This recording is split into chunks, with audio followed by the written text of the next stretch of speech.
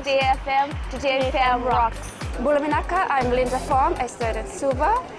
I love listening to Today FM because they play latest music and they rock. Hi, my name is Osnate. I'm from Ba. I love listening to Today FM. Today FM rocks. Bula, I'm a curator from Nandi. We love listening to Today FM. Here in Nandi, it rocks. Hi, I'm Shania. I'm from Lotoka and I love Today FM and it rocks. Today's hit music on Today FM. Yanamindaka Fiji, in this bulletin, SODELPA members in squabble over party process. Privileges Committee to table its report today. And Ministry seeks assistance to protect Fiji waters. From the studios of FBC Suva, Edwin Nunn. SODELPA leaders have opposed all claims that the party is not following its own constitution and that its annual general meeting in Savu earlier this year was a farce. This comes after a legal challenge was filed against party president Rofilipe Tuisawau, Anare Chale, Andi Litiengioni Baravi, and new General Secretary Usaya Wangatairewa. Suva constituency president Wati Soni Nata, along with the likes of former MP Meresami Soni and SODELPA Youth Wing President Chope Koroisavau, have filed this legal challenge, saying the party is not following its own procedures. Ali Kimbia with the story. Rofilipe Tuisawau says the conflict between the party is something they have tried to resolve numerous times, hitting out at the Nata-led group, which has decided to mount a legal challenge. Yes, there were concerns, they have concerns about the process, but as everybody there saw, it was a transparent process, but as we have explained that to them and tried to request them to follow the processes within through the management board. In a statement last night, the group stated their lawyers will file for a notice of hearing appointment.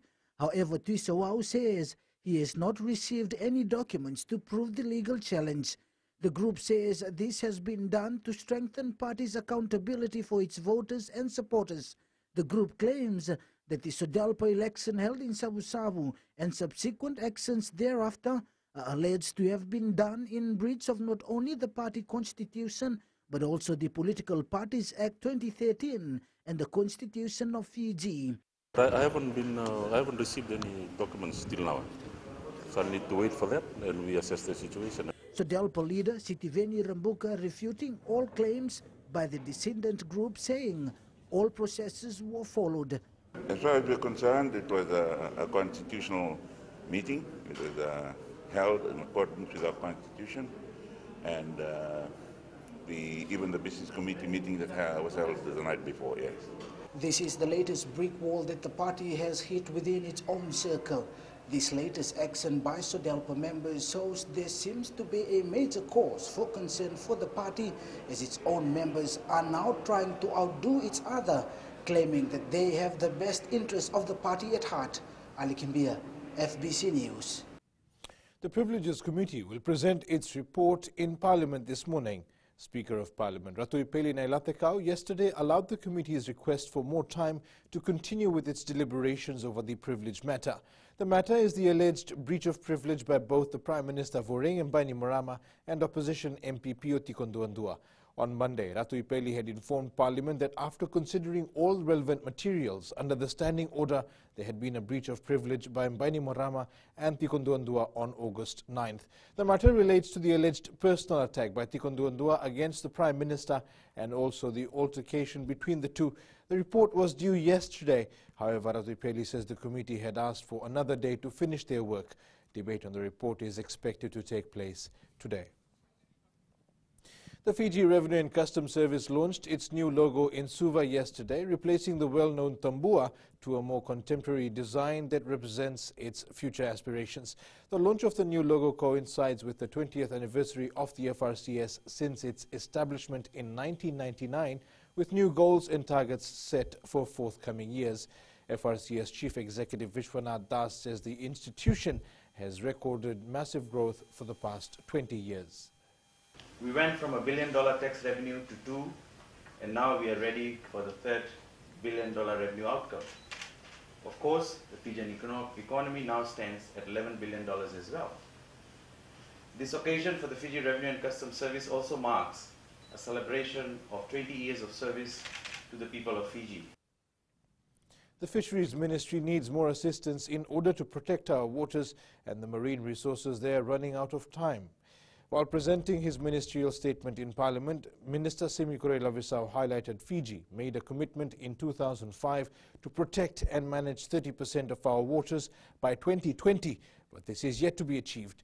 The Fisheries Ministry says they have also undertaken stock assessment at 283 traditional fishing grounds in the past 17 years.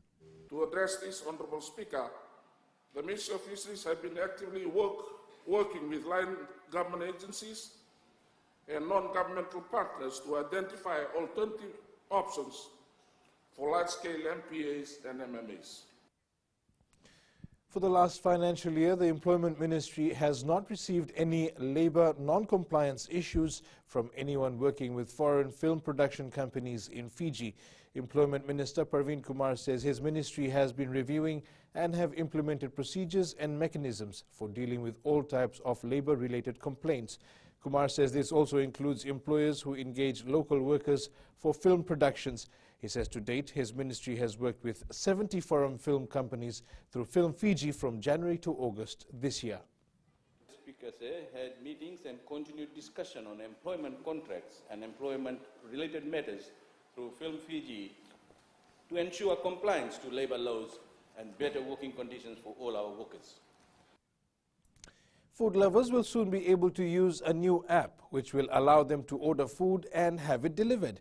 The Easy Eat app that will be introduced in November will also allow you to book a table at a restaurant. Founder Devesh Pratap says the new app will bring Fiji on par with the rest of the world in terms of food deliveries. He adds there will be no cash transaction involved as people can pay online using their debit and credit cards.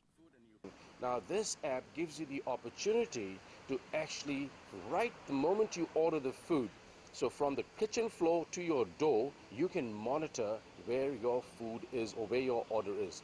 We believe the app that we have is the first of its kind in the sense that apart from just delivery, we have got a pickup feature. You can actually go out and pick up your food. You can also book in your table, reserve your table. Coming up, flying Fijians depart for Japan today, and protests against Lautoka in VPL. Stay with us.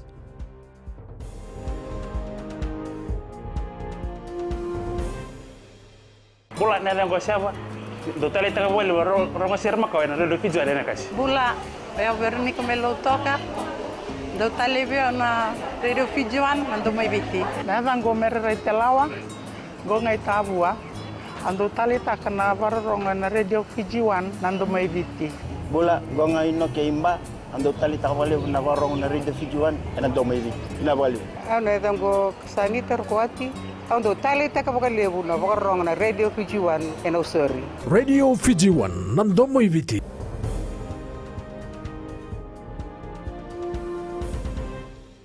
Welcome back. The Fiji Airways Flying Fijians will depart our shores today as they head to Japan for the Rugby World Cup. As the team wrapped up final preparations here at home, Coach John McKee says the boys are focused and are ready for the tournament. He adds they will have some warm-up matches with Japanese clubs. McKee says this will help them work on specific areas, including their game plan. Really on track. You know, we know we've still got a bit of work to do. You saw us introduce today something different in our training where we're doing short blocks very intensively, you know, really specific around our game plan in attack and defence, and that worked very well for us today, not only for developing our game plan specifically for our opening game. The Flying Fijians will play Australia in their opening match on the 21st of this month. Fiji Airways Ndrua Vice-Captain Serupepeli Vulakrika says they did not expect the draw against Brisbane City last weekend, but are aiming for a win at home this weekend against the Western Force. He adds that clinical errors were still being made. Vulakrika says the boys have made personal assessments from last weekend's game and are working to improve before the home game this week. Meanwhile, former Melbourne Rebels player Kichunia Ratu will feature for the Force this weekend. Ratu will play alongside former Samoan international Henry Stowers. The Ndrua will host the Western Force this Saturday at the ANZ Stadium at 3 p.m.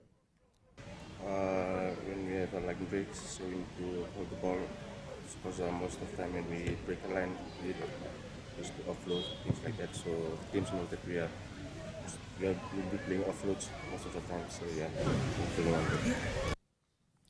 Fiji-born All Black winger Sevu Reece has been named to start against Tonga in their test match this weekend. The All Blacks will host Tonga at 2:35 p.m. this Saturday at the FMG Stadium in Waikato, Hamilton. After 15 seasons of Test rugby for the Wallabies, Polatu now has announced his retirement from international rugby. The Lambasa and Rewa football teams have lodged a protest against Lautoka in the Vodafone Premier League. Lambasa and Rewa are protesting against Puasa Bainivalu, who is currently suspended by the Lautoka Football Association. Bainivalu featured in the VPL match against Rewa and Lambasa, where Lautoka won both matches. The two teams are disputing that Lautoka should have not fielded Bainivalu as he was suspended. Fiji FA Chief Executive Muhammad Yusuf says they will have the hearing of the protest before the court's IDC next month. Rewa is second last on the points table with 11 points, fighting for survival in the Premier competition, while Lambasa is fourth with 16 points, hoping to secure a spot in the OFC Champions League. Now we're getting all the facts to assemble, and then the BOC will meet to decide on this protest. All I can say at this moment, this is in regard to Puasa Bainivalu on his eligibility to play for Lautoka in the last two VPL matches. Fiji women's under-19 football team captain Koleta Likuduladula is honoured to be part of the team. Fiji will take on Vanuatu at 11 a.m. tomorrow in Cook Islands in their third pool match.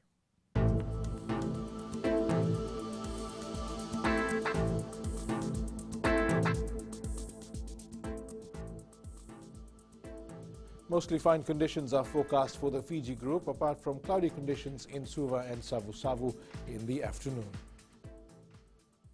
And that is your FBC Morning News. Remember to join us at 1 p.m. and 7 p.m. for our major bulletin. For these stories and others, you can also tune in daily to our sister radio station, Gold FM. That's it from me for now. Have a good morning.